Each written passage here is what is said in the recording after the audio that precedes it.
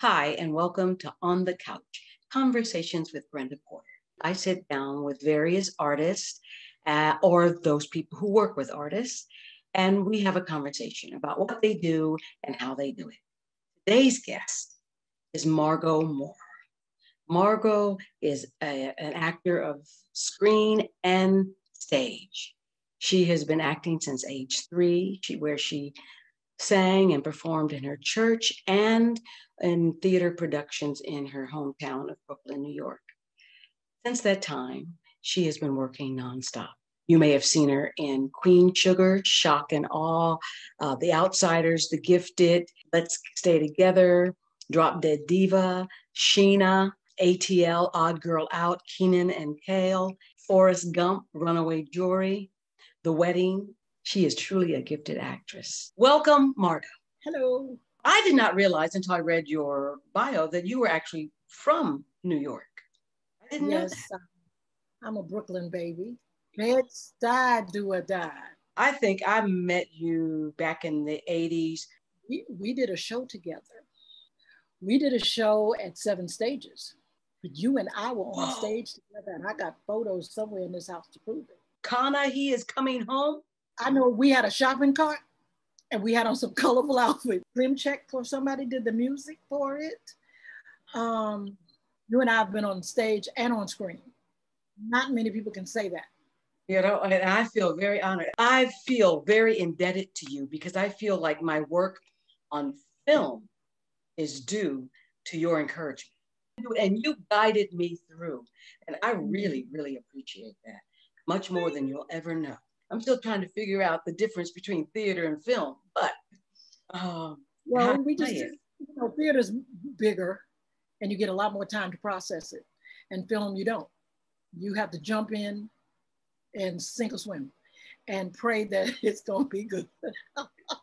Yeah, I did a series and I had 17 different directors, all for one show. And they come in and you just have to go with it. You have to, the show well enough after the first few episodes to know what is expected and, after the pilot, but it grows, it changes, evolves. And then you get directors who are clueless as to what it is that you really do. And you have to kind of help them out and be gracious in it. I don't know, film makes theater easier because of, you have to learn lines. We audition a lot. You have days where you have 2 or 3 auditions in one day and you're memorizing all this dialogue and you just have to go for it. You don't have time to think about, well, what I think. But no, you got time for all of that. Especially if you're in a show or you're doing a series and it's $1 million an episode. They don't really have time for what you think unless you're the principal lead. And you just have to go. You have to wing it. A lot of times we don't even know we don't get the scripts in Atlanta. We don't know what we're even in it for. We just come in and take that piece of the slice of life that you brought with it and go for it. So I think film makes us better actors. That's really interesting. I've never heard anybody say that. Because I know that theater makes you a better film actor. Right, it does. And then film affords us the opportunity to do theater. But you have to be able to go in between the two because it takes years for you to come from the theater. Because the theater is big and expressive and you're already there. So you don't have to create it. And then the lens is so small and you have to decide who you're talking to and what story you're telling and it's just a lot more intimate. So once you come to understand the intimacy of film and the lens and you do stuff out of sequence, but I call it on the job training. That's what I call it. It is on the job training. You arrive on the set prepared. You stay in your trailer. You're running your lines. You're doing hair and makeup. When they call you, you're ready because time is money. And I tell young actors, from the moment you arrive on the set, you put your foot on the ground, they're talking about you. Ms. Moorer is here. And everything that Ms. Moorer says or does, from the moment that she hits that set until they wrap her for the evening or they wrap her for a month or whatever, it's all recorded. We have a production unit manager. His or her job is to bring the piece in on time, in or under budget. And even in the makeup trailer, they know you're there. They know if you're having a problem. They know if you're causing a problem. And then you don't know who you're talking to. I keep trying to, in the makeup trailer, you don't know whose daughter is in there, you know, whose wife is working, and you just don't know. You do not know, but they're always ears and they're always listening. And you're there to make the project work. And that is really your job, because we like to think that the talent is last on the list. They're happy to have you, but they've spent an awesome amount of money preparing for you to be there, to be comfortable, and to do the job. And if you have the reputation of coming in and doing your job, then you'll work a lot. And you get called to work, you'll get called to work. You don't even have to audition. Oh yeah, just send her on in. Oh yeah, we worked with her before because of your work ethic. And so that's the thing. You're there to serve, not to be served. They're gonna pay you your check, your money. I mean, we've been hearing horror stories lately. You know, people coming late, people not showing up. You're costing people money if you're late. If you decide not to come, and then you come late, then you decide you want to eat. And then you want to take pictures with the stars. No, baby, you're trying to be invisible. Okay. So you want to be an ultimate professional. And again, it's on the job training. I mean, things happen, but then that's why you have an agent, manager, to be able to call ahead and say, well, we had there's traffic or something like that. But from the moment you say yes and you don't sign the contract until you're on the set, as you know, and from then on, you're there to serve the piece. I did a piece with the Greenleaf, right? So okay, I went and I left my wig. And we were shooting way up in like almost Alpharetta. And I left my wig down in East Point. I was on time. I got all dressed. I got everything and went, where's my wig? They sent someone to my house to get my wig. I know they did. But they got there and I forgot to give them my keys. They had to come back up to get my keys and go back. Well, see, gone are the days where we didn't provide anything. Or now I did do, I played, was it The Outsider? I did that here. And the wig that I had, I give it to them. You keep it, because I don't want to do anything to it. Because of continuity. The wig has to look the same. And so you can't like take it home and decide you're going to wash it or recurl it or do something crazy. It has to match. So that helps make their life easier. And so the next time, just leave your wig with them. I think I will. Because they had some other wigs, that they tried on, but they liked the wig that I had auditioned with. So you have to match it. I had a wig that I took some headshots back in 2006 or something. And I did something with Rob Reiner down in New Orleans. And he liked the wig that was on the headshot. Child, I couldn't tell you what the wig was. I don't know. Do you know I went down to Morrow, Georgia to this week's shop on Mount Zion Road. And we had to find a very close wig. Then I had to send it to the hair and makeup so that they could look at it. I had to put the wig on and do I don't know if I FaceTimed them or I might have whatever I did, because we tried to sell him on the wig that I had. And he was like, I like that wig. Well, now you don't need to be told that but one time by a producer. That means there's no other wig. Okay, because first of all, we fooled half of them because they think it's our hair. So it's like, oh no, don't you come down here. Don't you send us a headshot with a full head of hair and then you come down here looking like Brenda without her wig on. Don't do it. Because now you've upset the whole kit and caboodle. You've upset all of hair and makeup. So the thing that I want to say about this is that in the theater, it's a team.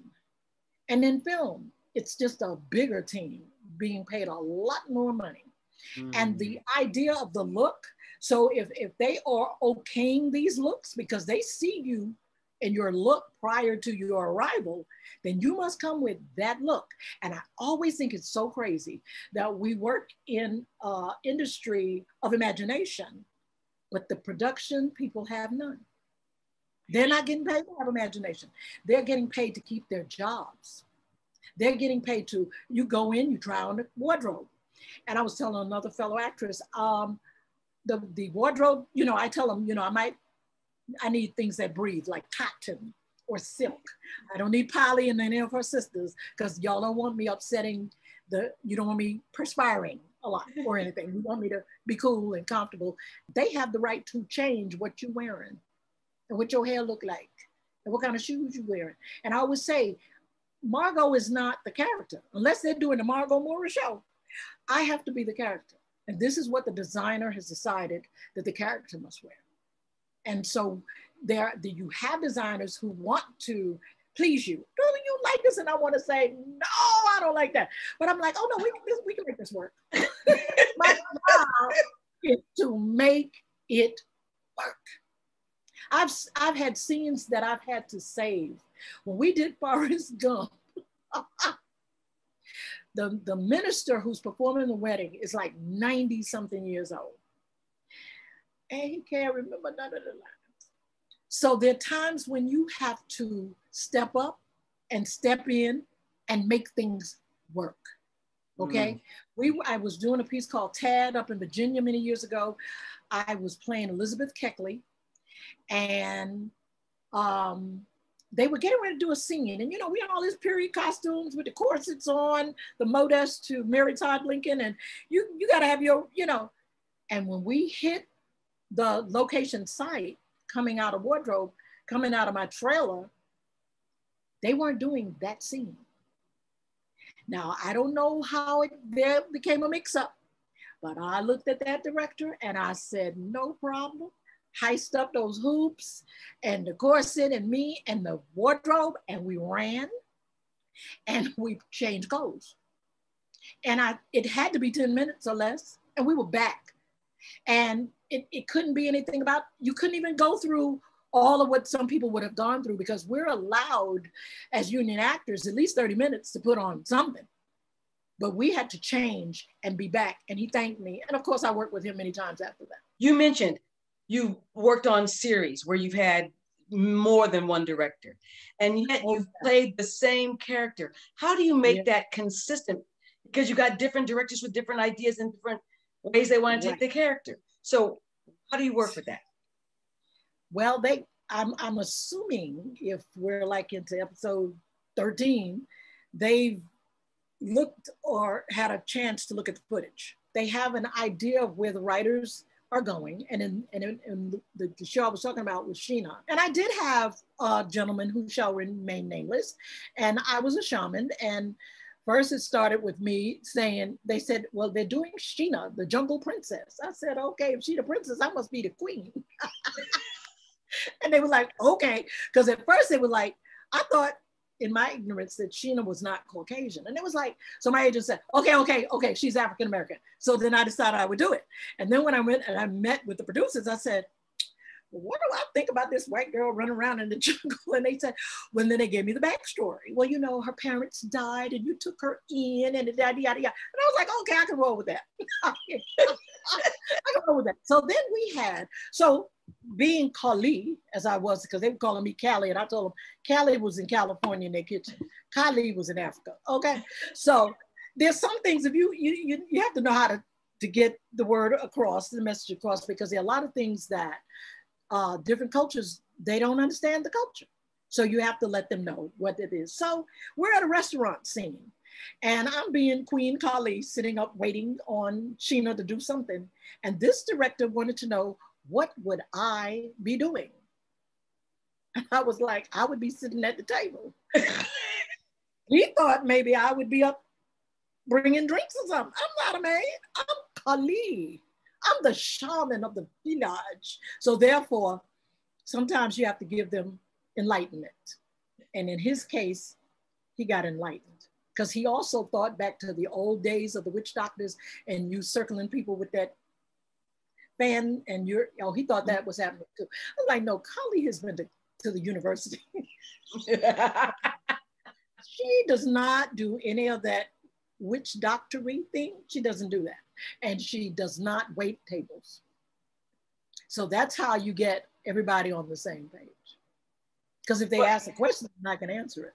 But if they don't ask the question and they just tell you this is what they want, then you make it work within what you all have been doing.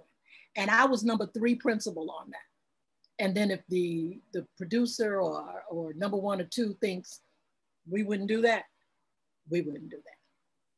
But that's when it's family. When you can do a series, and I think I did 35 episodes, that's family, that's different than you coming in for a day player or something like that, and you're there to make it happen. This last year, you just completed a film where you were playing Barbara Jordan. Yes, and that's a show that I auditioned for 3 different roles. And even my daughter auditioned, but one of the stars decided they wanted Amber for it. And one of the stars decided she wasn't going, in her conflict, she was not going to give it up. She was going to do the role. But Amber would have been, she and I would have been in that one together. And the directors did not know, or producers did not know that we knew each other until after I wrapped. And then I told the producer who I was. I'm Amber's mom, because that's who I am. So this film it's called The Glorious? The Glorious. Gloria Steinem. And they look at her at different times in her lifetime. Young Gloria, and then middle Gloria, and then Gloria Steinem as we knew her. And they travel with her around the country. And so it was about the time for the ERA and the different conferences and conventions. And of course, we know that Barbara Jordan spoke. And we spent 17 hours at a auditorium, like a civic center in Savannah, and doing the role. And I mean, the homework, of course, is done at home, as it should be. You research the character, you understand how she speaks. And for a while, I was like, why does she talk like that? Well, she's a PK. Her father was a minister. I said, okay. So I understand the stature, and I understand the delivery, and I understand that she was the first of many. And so she brought all of that to the table. And so when she does this particular piece that I happen to be able to pull up, and that's why actors research is so important. You have to find out everything that you can find out about the character, about the person you're portraying, and especially if it's a real person. You find out, we're in Texas, and everything about Texas to me is big. And they do things in a big way. And she was just somebody you could listen to her talk and speak for hours, what she believed and what she wanted to have done, and as an activist, and to hold the position that she had, and to be the only woman there a lot of times, and they haven't to get information from her, and she's setting the record straight. They were quite pleased because I guess I could, from my mother, anybody my mother met, she could talk like them, within minutes or moments of meeting them. Now, she was shy. She would not ever get up on a stage or speak in a crowd, but I think I kind of inherited that from her, so accents and things come really easy to me. And so that I always think that helps, that we can take on the persona of the person that we're portraying. Now, you mentioned your daughter, Amber. She started acting at a very young age, as you did. Amber was an interesting person to me, because what I tell people, children will tell you what they're going to do and who they're going to be. We were doing Shaking the Mess Out of Misery. Amber was 18 months old. I used to take Amber to rehearsals. We did something called the Gospel Show, the Atlanta Gospel Show. Amber would have a blanket and her toys and her stuff, and she would sit there and play. And even when I went to choir rehearsal at church, they say I was the only person, and now I think about it, I was the only person that ever brought their child into the big chancel choir rehearsal. And she would sit, and people couldn't understand why she could sit and just be, I guess because she and I had a rapport, and she understood that mommy's doing what she's doing, and I'm just along for the ride. So my mother had come in from South Carolina. My brother had flown in from Los Angeles. And what happened was, while I was running lines one day, running through the house, and I always said, my child's gonna think I'm crazy because I'm running lines and I'm not talking to her, but I'm just, so she said to me, Mommy, what are you doing? I said, I'm doing my monologue. She said, I want a monologue. I said, okay. So I said, whatever the line was, that was her monologue, and she was good. So of course she's attending rehearsals. 2 weeks later, I'm running through the house and I'm running my lines. And I said, da, da, da, da, da, and she says the next line. And I say, something, and she says the person's line. And I'm, oh my God, this child has memorized the play. She's 18 months old. So now when my mother and my brother are sitting at the performance, they said, my mother looked at my brother and said, her mouth is moving. What is she doing? She was doing the lines to the play. 20 years later, when she's playing the lead in the very same play at Horizon, Shay Youngblood said to her, you memorized my play when you were 18 months old. This is the kind of stuff that Amber does. And sometimes at the Horizon, you know, it's very intimate. And back in the day, I guess you could do crazy stuff like this. She would sit and watch the play, come backstage, go to the potty, have a cookie, and come back out and sit down. And when you see people, when you think about it, people are coming into the theater and there's a baby. And it's, we paid for tickets and we're gonna sit next to her. And they said, she would sit there and watch the whole play. And then at the end, she would say, that's my mommy. Oh. And then she'd come backstage. So Amber literally grew up in the theater, understanding the theater. And when I'd go like to Chicago, I'd let her travel with me. And the stage management would let her come backstage and let her work backstage doing what they do. So when she's in college and she's at the arena stage doing stick fly, the wardrobe person says to me, oh, your daughter's so nice and she's this better. I'm like, well, what else would she be? Because see, people are used to actors being crazy. And I don't know why you're crazy. This is a team. So how is it that you would treat anybody, or you would look down on anybody, or you would be disrespectful to anybody in the theater? I just, for the love of me, and I don't care who you are, what your name is, I don't understand how you do that. So I was like, what else would she do? You're not out here by yourself. And I'm trusting and believing me, we have lighting and sound and some other things that have to happen. So you could act crazy if you want. You'd be sitting up in the dark and then nobody can hear you. How about that? So how about be a team player? It's not about you. I guess I have to go back to when you say I started young. I was singing when I was 3. I was in my first cantata or ballet dance recital or something when I was 6, did stuff at church. And when I was 8 years old, I was doing a play called Hans Christian Andersen. And I went to public schools in New York and we did shows. And this guy named Jose was supposed to play Hans Christian Andersen and he got sick. So Margo was Hans Christian Andersen. And every year after that, and every year, and 2 or 3, 4 times a year, I was in a play.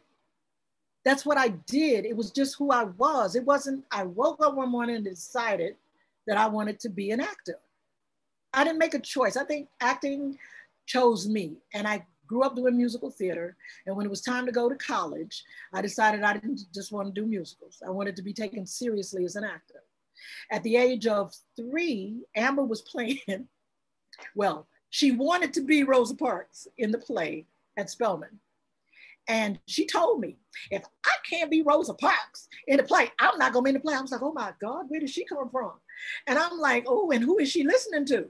I said, well, now if that's something you would like to do, maybe you should talk to the teacher. And, you know, and so that morning she was trying to drag me into the class. Oh no, I don't wanna be Rosa Parks. You want to be Rosa Parks. So she goes up and she taps the teacher on her leg. And later on, the teacher and I said, teacher said, you know, Miss Moorer, I had already selected Amber to be Rosa Parks. But I just thought it was so interesting because at 3 years old and 4 years old, they had whatever that crazy nonsense is that actors do. They had decided what role they were going to play and who they thought they were. And I was like, oh no, which was Rosa Parks. And the thing about that was I didn't want her to think that that's the way it goes. And so at the age of 9, she declared she'd be an actress. And so, and I wanted her to be rich and famous. I didn't want her to be an actor, but she was very bright. And so therefore I decided that's how she got to you with Atlanta Street Theater, and the rest is history. Because if this is what you're going to do, and she was a double magnet for math and acting at North Springs High, you had to be. And if you said this is what you were going to do, well, then you're going to put in the work and you were going to do it. And hopefully you all didn't have not an ounce or liquor trouble out of her. No, we did not. We did not. Margo, my mama don't play the radio. Okay? And so I told her, you know, the importance of that. She'd gotten to do a film once when she was young, and she came out of the door and she was grinning from ear to ear. And all I know is when they say cut, I ran across the people's front yard and I explained to her that this is, we're not in a movie. We're part of the story. We're telling a story here. And she got it. And that's the way we work. She may ask me a question about something, but it's never, you should do this. I've never been a stage mother. I don't have that kind of patience. I don't have that kind of life. I'm too busy trying to work. Okay. So say something. She'll call, I got this script. I said, and you don't want to do it. No, I said, and you don't do it. No is a whole sentence with a period, next exclamation mark. But, and again, actors, if it's a project that you don't think that you want to do, you have to do that up in the front. You have to do that with the agent. You have to do that way ahead. You cannot get in the middle of somebody's project and decide you're not doing it. Now you're not going to work for real, nowhere. So know up going in that this is a project that you want to do, that this work in progress is, and this on-the-job training is something that you want to do. And every project is a learning process. You're working with actors. I mean, I did a piece, another Rob Reiner piece I did called Shock and Awe, dealing with the weapons of mass destruction that were not. And Tommy Lee Jones, an actor that I admired. And all I could do was sit there and look at him. Because, and then we talked later, but when you see the caliber, the talent that you get to work with, and when they bring you in, they assume that you are there. If they wanted somebody else other than you, they would have hired them. And so when you come in, you're there. And you never, ever want to make them think that they have made a mistake hiring you. Mm-hmm. So that's why you do your homework. You get in your trailer, you work through. And a lot of times I play judges a lot. And when I was doing Drop Dead Diva, it would be 14 hours before that camera turned on you, because they have to get all those other shots. They're blocking shots and doing things and stacking shots to get through that day. So when they turn on you at the 14th hour, you're ready to go. So when Margo gets there and it's time for her to do all of her close-ups, all of her words, you want Margo to be there the 14th hour, doing what it is that she has to do. So then they can say, this is the martini shot. Yes, years ago, they'd be saying, checking the gate, and you could leave the building. And they like the fact that I could do it in one take and be out. So it's a concentrated effort. We're not there to socialize. We're not there to take pictures. We're not there to, no. When you're working, you're on the set. When I'm not working, I'm in my trailer. And you have to understand that you have actors who are different, and they may not want to talk to you, and they may not want to take a picture with you. And so you have to, if you've been on the set with them a long time, you've done, it's 2 weeks, 3 weeks, then you kind of feeling everybody out. You get to know how everybody works differently. And I won't even say that they're funny or strange. Everybody works differently. Everybody comes from different schools of thought. And if you have straight up method actors you don't exist in that world that they're living in their head. You know what I mean? So you just have to feel things out and take care of you and do your job. But I talk to background and I talk to extras because I don't understand that. I don't understand why I can't talk to my people. I want to talk to them. Hey, how y'all doing? You learn sometimes some of them don't, they're boundaries. And you have to set them because then it becomes too casual. And my mother always taught me, even before I even thought about doing film, you don't become too common with people. So So you set your boundaries. You know, it's okay to say hello to me. And well, and like you said, it's all a family, or it should be. It's all, it takes all of them to get it done. Thank you. They in your background making things work. Oh. Or you sitting out there by yourself. Yeah. So what are you working on next? I can't tell you. I'm sorry. Oh, gone it. I just signed the non-disclosure. And it was funny because the non-disclosure came in after, you know, we had auditioned. Some of them come in first. And, you know, there's a magical comic book industry that's here. You don't discuss anything about anything. And before you even audition, you're signing non-disclosures. So I've been blessed to say that since COVID has, you know, it's opening up now from COVID, I've had a lot of auditions and they're coming to fruition. I just can't say what they are. Okay, well, congratulations on all of them coming to fruition. Until it's in the can. Hallelujah. Deborah Duke and I, this is a famous story. Deborah Duke and I had done a piece and she had done a piece. And we're both, I did The Day of the Jackal. And she did this movie, I want to say it had something to do with Alabama. What is the woman's name? I love it.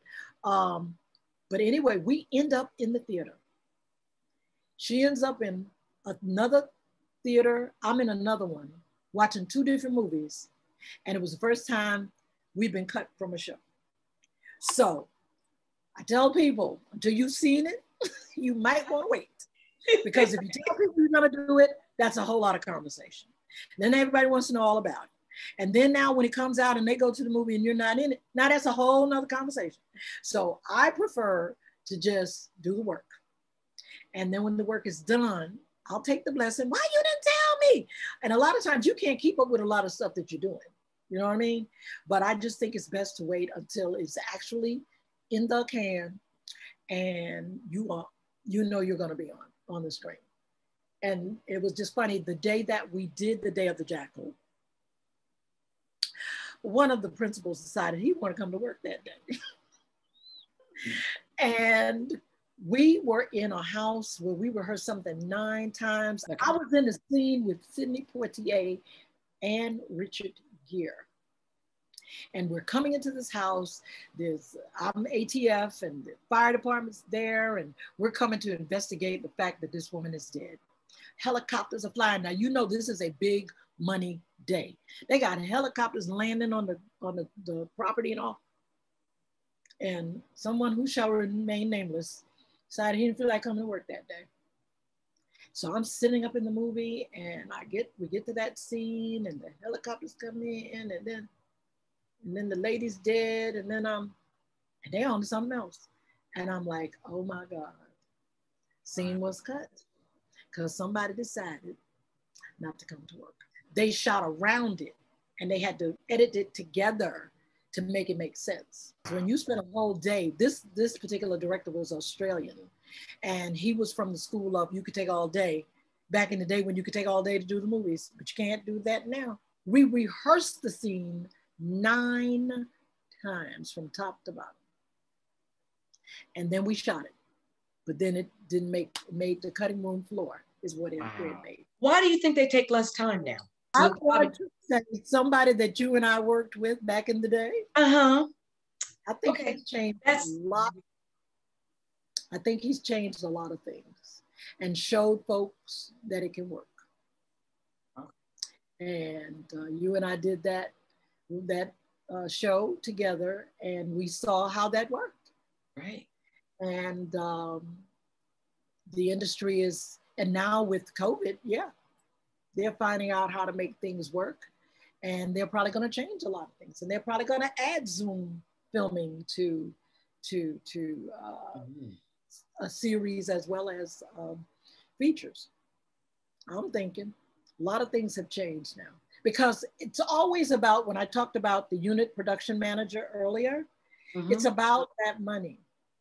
It's about the money that's being spent per episode. And when I did Sheena, it was $1 million an episode.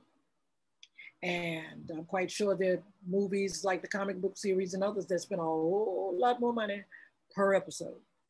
And you're on a budget. You just can't just go through and spend and, and then the idea is to make that money back and let the producers make, profit, and let the actors who've taken points make a profit. Not to spend all the money and it's a bomb and all those other things. So I'm thinking that you don't have the luxury now. We seeing movies done in 5 days and 19 days and 45 days. You don't have the luxury of 3 months anymore. Back then when I did the Gump movie, it was 93. And I'd been working. I was there 3 months, and 2 weeks I was off. They called my husband in Atlanta looking for me. Oh, and he was like, she's in South Carolina on the movie set. I said, why y'all call my husband to make the man think I'm running around somewhere not doing my job? Oh, Lordy, they had so much money and so much time doing the movie that I was on hold. And I guess they thought, well, most people on hold would have gone back home. I didn't go back home. I sat there and I exercised and I walked around the town and I went to the restaurants and I did what you do. And the discipline of, I need to be here. And that's another thing. We don't know when they're going to call us. It's true. We don't know if it's an exterior shot and now it decides to rain. And they did not know it was an unexpected rain. Now they're going interior and now they need you. So you need to be where you're supposed to be. And I was in a hotel in Beaufort, South Carolina. So, wow. We don't have the luxury. I mean, some major, and now that actors are doing their own movies and streaming and doing all that they're doing, they're finding ways to bring in the work in shorter amounts of time than back so in the day. Atlanta has become a mecca for film. How do you think that's going to affect our theater? That's a good one because, see, COVID affected theater to the point of theater was now becoming film. We had to do things on location. We're just going to have to do great theater because people have too many options now. All this streaming and, it was different when you had the network and you went to the movies to see your favorite movie. Your movie did not come on television first. So I think producers are hard pressed now to just do exciting things. You have people who love theater. They want the live feel, the touch, the artists who want the immediate gratification of an audience. And they're just going to have to do some good shows. And I'm praying that shows that are written now, plays that are written now are going to be very timely, very relevant, and speaking to a diverse culture. And that's what I'm thinking it's going to have to happen. Even now when you watch television, because a lot of commercials were done from home during COVID. And that works. And people like seeing people that look like them and act like them. And I saw something today where there's a brother and sister or somebody, and they're like in a commercial, and I want to say it was Zoomed, and they're just laughing. Some got them tickled, and they are just laughing like people do. Not so that they're so staged and it has to be no, it's more slice of life, more naturalistic delivery, and more real. It's a lot of realism now. And I'm thinking the theater is going to have to do the same. And I'm thinking they're going to kind of segue. They'll each take a little from the other. And I'm thinking that's what's going to have to happen to theater. And it's going to be representative of the community. Mm-hmm. And it's going to have to be, because you have to get the folk in the seats. And Broadway's having a harder time than regional theater, because you have to get a person on a plane, you got to get them in a hotel, then you got to get them to buy a ticket. I've paid $159 to see my own child before, okay? And that was considered like a group kind of situation. They have a special name for these tickets for family members when they come in. Yeah, $159 I've had to pay to see her.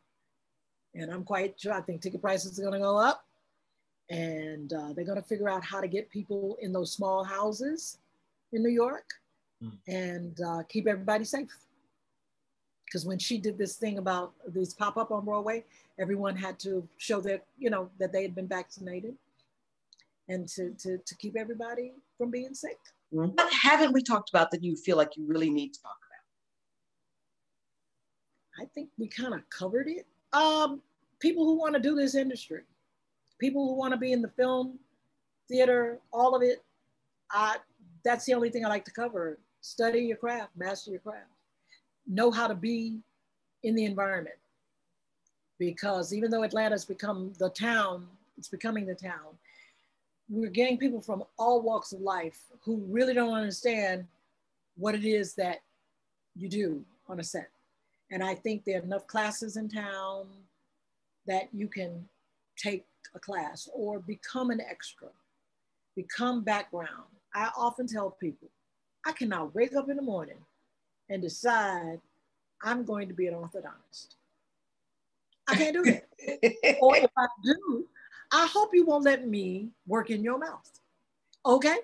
So if you wake up tomorrow morning and decide to be back, I would hope that you would have study. You go online and study. You can go to the library, learn about your craft, take acting classes, call Brenda Porter up, and just understand the nature of the business. Understand what it is to tell stories, why you're telling them. Just master the craft, if that's what you want to do. This is what you want to do.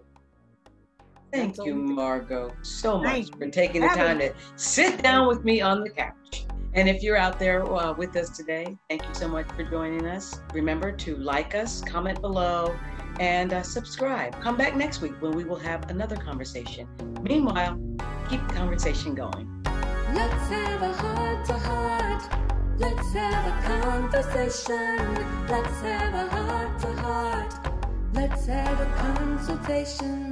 Let's have a heart-to-heart. Let's have a conversation. Let's have a heart-to-heart. Let's have a consultation. On the couch.